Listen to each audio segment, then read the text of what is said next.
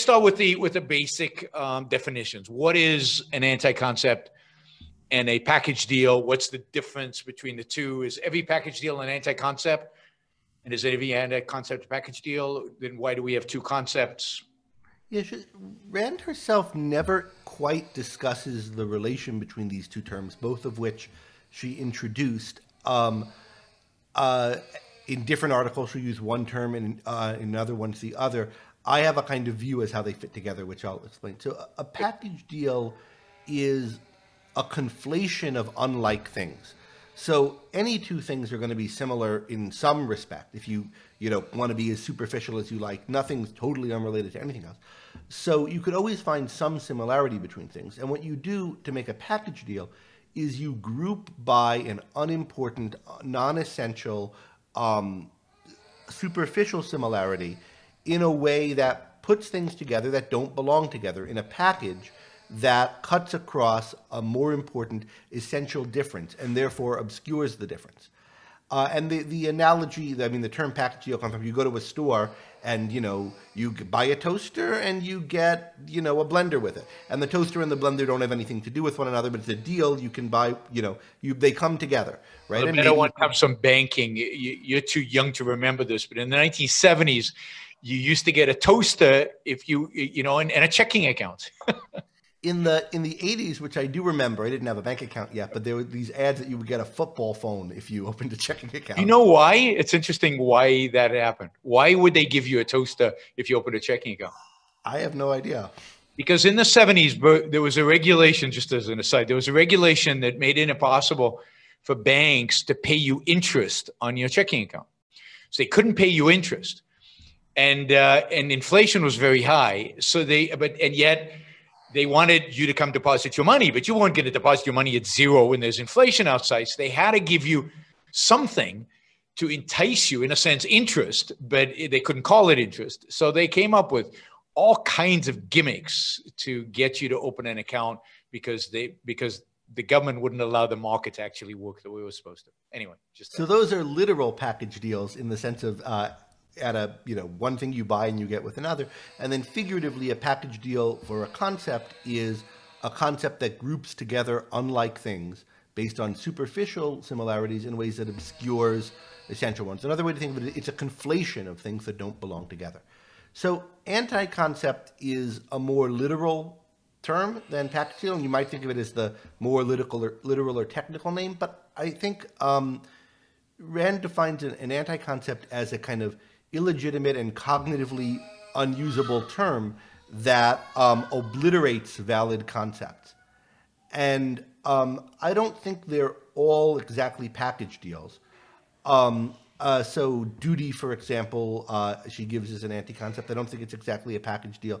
There are a few others. I think what I think of as setting apart an anti-concept is that it's part of an effort of getting rid of or blasting out of existence or out of the minds of the people who are using it some conceptual apparatus that they need to understand the world. And it's part of a broad, and often it'll be package deals that do this, but there's something dishonest. There's an attempt to undercut your thinking in an anti-concept. And the Rand talked more generally about anti-ideology. They're sets of ideas that are promulgated as a means to undercutting or destroying the principles we need to think clearly about something. And she was particularly concerned about John F. Kennedy doing this. Yep. And in particular, she thought he was trying to obliterate the distinction between individualism and collectivism or capitalism and socialism in a lot of the kind of pragmatist rhetoric he had. And anti-concepts are part of this. They're concepts that are designed to undermine other concepts. So go through how duty is an anti-concept. Yeah, so there's an article on this, Causality versus Duty, by Ayn Rand, which is in the book Philosophy Who Needs It? And it's probably on ARI's webpage. It's one that they would have made a priority of excerpting. So you have this concept duty, and it's the reason why I say I don't think it's quite a package deal is it's one that Ayn Rand doesn't think we really need the concept duty in the first place, but it's trying to give you a perspective on moral obligations, but it's thinking of them as things that you have to do just because you have to do them for no actual reason and with no that supersede your own interests and values. And the right way ran things to think about moral obligation and about morality generally is it's something you have to do in order to achieve a value. And if the thing seems onerous and you don't want to do it, you think back to, well, what value am I trying to achieve by this? Will it really help me achieve this value or will it not? Is the value really that important or not? And so you're in a position to think causally about the value of the action and whether you should do it or not. But if you just hold this as this action has to be done no matter what, come hell or high water, what's the reason? Well, there are no reasons, it supersedes your reason. It undercuts the whole field of reasoning about what to do. So it undercuts morality and causality. And she talks a lot about the psychological implications of this concept, that you become, in fact, a disciple of duty rather than a disciple of causality. You're unable to think clearly and hierarchically about your values. And actually, I think it's a really good, maybe this is a better thing to return to later, but a lot of what's happening in the diversity and calls for diversity and anti-racism and so forth in business are examples of this, because there are really good reasons to care about certain kinds of diversity and certainly to want to be not want to be racist and want to be opposed to racism in, say, your business hiring practices, in how you market and so forth. But if you hold it as there's this duty, thou shalt be anti-racist, thou shalt have diversity, and you're not thinking about, like, well, how does this fit in with my other corporate goals and my hierarchy, and how does it advance other goals, and therefore in what situations should I make what kind of hiring decision, you come up with a situation where, like, you're faced between two candidates and you have all kinds of reasons to prefer one to the other, but it's like this commandment coming from heaven that you have to have 7.3% Hispanic employees and therefore you can't hire this guy. So that's an example of its this kind of duty-centric rather than causal-centric approach to morality. So somebody asked if anti-concept's always bad. Yes. Yeah. It's a name for something bad. And package deals likewise. These are names. Package deal is a name for a kind of fallacy, forming a concept improperly that groups things together that don't belong together and therefore creates confusion rather than clarity. And anti-concept is a name for any number of conceptual fallacies when they're performed dishonestly in an attempt to, or when they're put across dishonestly. You might honestly hold one, but it came from a place of trying to destroy valid concepts, trying to destroy the tools we need to think clearly about the world. So what was some package deals, or what's an example of a package deal that Ayn Rand gave when she talked about package deals? One major one is extremism, and she wrote about this in connection with Barry Goldwater. Yeah. So extremism puts together what? You don't think there should be a UN. You're in favor of getting rid of income taxes. You're a racist. You think Eisenhower is a closet communist. It's all these positions that have nothing really to do with one another. There were people who held all of them at the time. But it's an attempt to put together marginal, fringe, and crazy views together with views that might not be that popular but are rational. Even if they are not true, they're reasoned, thoughtful, and on the grounds that they're not common, they're not popular, they're outside of the mainstream, and therefore to disparage them. And in particular, this was being done in the Republican Party at the time, in the Republican primary, in an attempt to favor the moderates as opposed to Goldwater, and Rockefeller in particular as opposed to Goldwater. And Rand was very opposed to that, and we saw that then in the election. And we can talk more about what was going on in that election, and we want to talk about right and left and how they're related to package deals. There's a lot of interesting history there that presages some of what's going on now. But the wrong way to think about it is it's extreme. Or think about, like, Trump.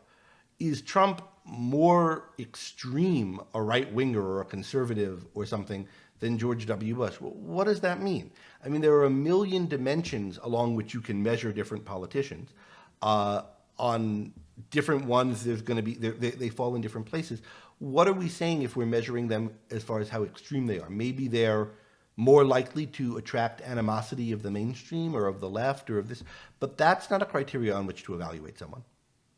But so I struggle with this a little bit because I'm often tempted to, or put it this way, there is a dimension in which you could do that, right? So you could say Trump is more of a collectivist than Bush. He's more extreme in terms of his collectivism. And on the left, the same thing. You could say some of the people behind Black Lives Matter are more extreme than I don't know, even the new left of the 1960s on certain dimensions, right? And I struggle to find another word to reflect that, right? I don't like to use radical because radical means much more, it's much more about fundamental and a bit much more about principle. And that's not the case necessarily with these groups, right? So is there a legitimate way to use the term extreme, and what would it require if you used it?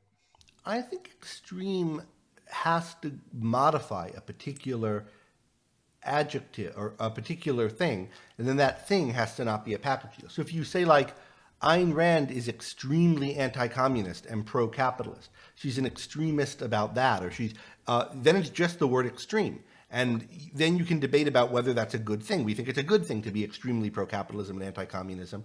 And likewise with the various leftists, you could say, or with Trump, you could say like Trump and the BLM movement leaders are extremely collectivist, as opposed to, I don't know. As opposed to saying the extreme left, the problem there is, which we'll get to in a minute, that the left is too much of a package deal. Yeah, and there are two problems. One, that left doesn't name an ideology, really.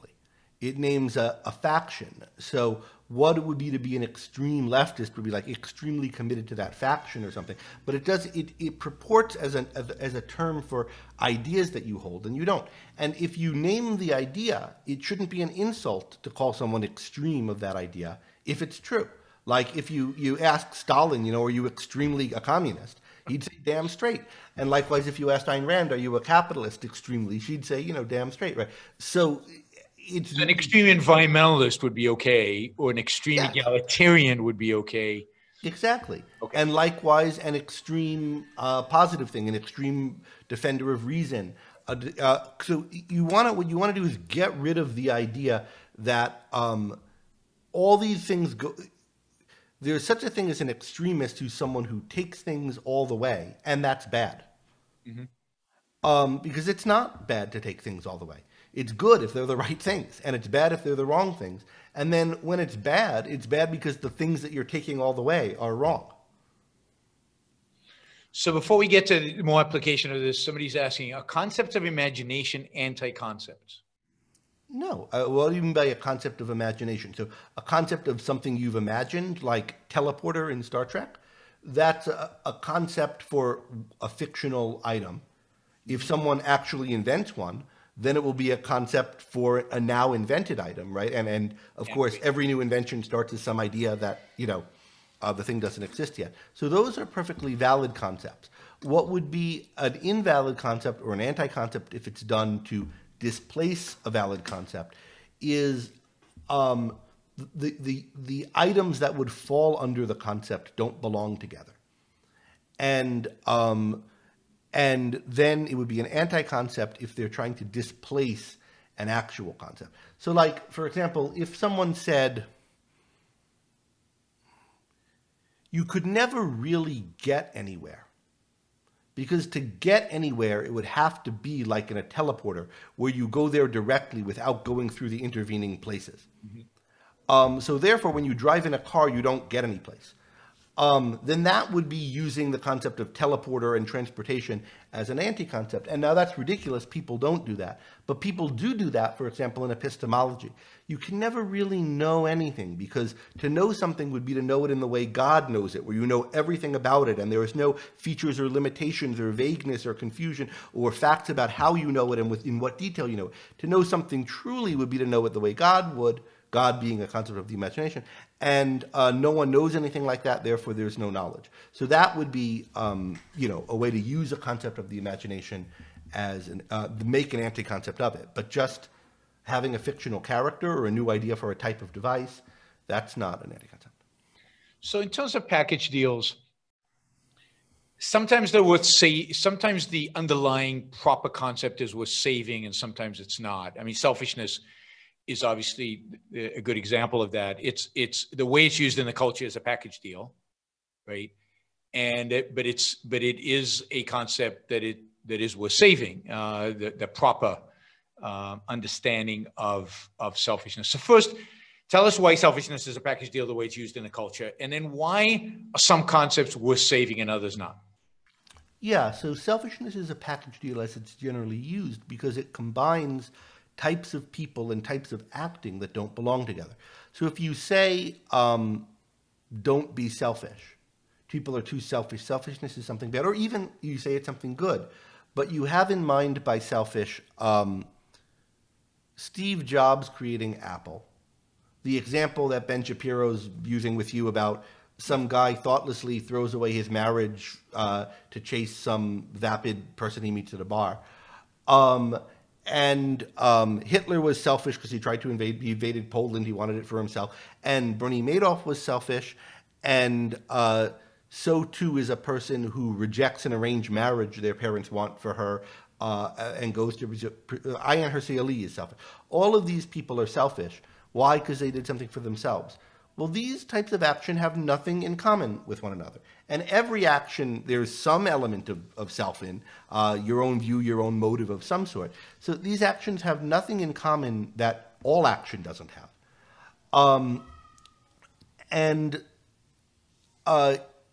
So this is why it's a package deal. And then and how does it function? Well, it functions in our thinking and in our lives by taking things that are obviously wrong and degraded, like the Bernie Madoff case, the case of somebody thoughtlessly running after some woman he's just met or man, and leaving the family whom he loves, right? He takes those kind of cases, the thief, the thoughtless philanderer, etc., and it then tries to get us to understand what Bill Gates did, what Ayaan Hirsi Ali did, what we should all be doing with our lives on analogy to that. After all, you should have not pursued what you wanted to do in the moment by going to bed with this woman you hardly know and taking cocaine and stealing money from other people's bank accounts. And so likewise, you should not do what you want to do by starting Microsoft or Apple or whatever, or making a lot of money. So that's how it's a package deal. And you might say because it's a package deal, we should just throw out the concept and not speak of selfish anymore. But here it's not an accident that there's a package deal around this concept. If you use another concept, self-actualization or self-realization or rational self-interest, you would get the same issues all coming up. Isn't it in your rational self-interest to maximize pleasure and the woman at the bar is pretty or whatever? And the word would just take on this other meaning too. So at some point you have to take a stand and fight for some term. And it doesn't have to be selfish, but I think as an issue of cultural, where you can make an impact culturally, it's valuable to use that one. But in general, is there a valid concept here that this package deal is distorting, perverting, stopping people from seeing, displacing? Mm-hmm. If there is a valid concept there, whether it has that name for it or another name for it, you want to fight to retain the concept. And there's always some optionality about what name to use. And if you look at a lot of the anti-concepts Imran talked about, there was a valid concept there. And in some cases she wanted to use it, and in some cases she didn't. So, learning and memory as applied to in behaviorism, where you treat like magnets as having memory and something, you don't take it as a metaphor, but you think our memory is like a magnet's memory. We're not going to get rid of the concept memory, but we're going to push back against using it this way. And likewise, I think with selfish, with there are others. So you want to think about, did this concept just, in general, if a word is new and it's just popped up, mm-hmm. I think there's a better reason to just mistrust it and not use it at all. If it's older, then there's more. What we need today, what I call the new intellectual, would be any man or woman who is willing to think. Meaning, any man or woman who knows that man's life must be guided by reason, by the intellect. not by feelings, wishes, whims, or mystic revelations. Any man or woman who values his life and who does not want to give in to today's cult of despair, cynicism, and impotence, and does not intend to give up the world to the dark ages and to the rule of the collectivist brute. All right, before we go on, reminder, please like the show. We've got 163 live listeners right now, 30 likes. That should be at least 100. I figure at least 100 of you actually like the show. Maybe there are like 60 of the Matthews out there who hate it, but at least the people who are liking it, you know, I want to see a thumbs up. There you go. Start liking it. I want to see that go to 100. All it takes is a click of a thing, whether you're looking at this. And you know, the likes matter. It's not an issue of my ego. It's an issue of the algorithm. The more you like something, the more the algorithm likes it. So, you know, and if you don't like the show, give it a thumbs down. Let's see your actual views being reflected in the likes. But if you like it, don't just sit there. Help get the show promoted. Of course, you should also share. And you can support the show at yaronbrookshow.com/support, or on Patreon or Subscribestar or Locals, and show your support for the work, for the value hopefully you're receiving from this. And of course, don't forget, if you're not a subscriber, even if you just come here to troll, or even if you're here like Matthew to defend Marx, then you should subscribe, because that way you'll know when to show up. You'll know what shows are on, when they're on. You'll get notified, right? So, yes, like, share, subscribe, support. Like, share, subscribe, support. There you go. Easy. Do one or all of those, please.